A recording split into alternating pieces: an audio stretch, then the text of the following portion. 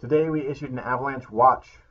We are expecting natural avalanche activity to become large and widespread tomorrow if the weather forecast materializes. Today, Chris and I went into the Flathead Range to look for instabilities, and we didn't have to go far to find them. All the red flags were there, even as we were leaving the trailhead. More than a foot of new snow, rapid warming, shooting cracks, collapses, blowing snow and drifting snow, and natural avalanche activity.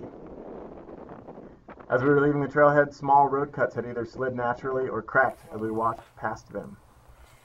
Collapses would radiate as much as 50 feet away from us, leaving a spider web of shooting cracks across the slope. Trail breaking was deep, and we measured as much as 20 inches of new snow that fell on our widespread and fragile facet layer that formed during the long dry spell. These observations painted a clear picture to keep our slope angles below 30 degrees or stick to ridge lines.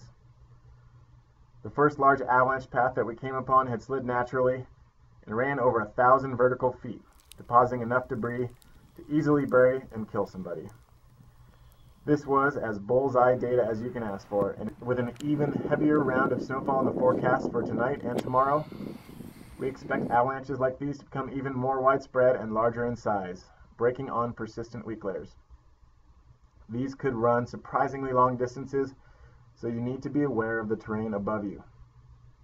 One thing that surprised us today was the number of avalanches that ran in dense trees and in lower elevation areas that held very little snow before this storm.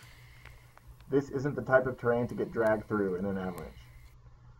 The bottom line is that our snowpack is becoming very dangerous and we need to exercise patience. The troublesome weak layers that showed their angry teeth today will not be healing quickly.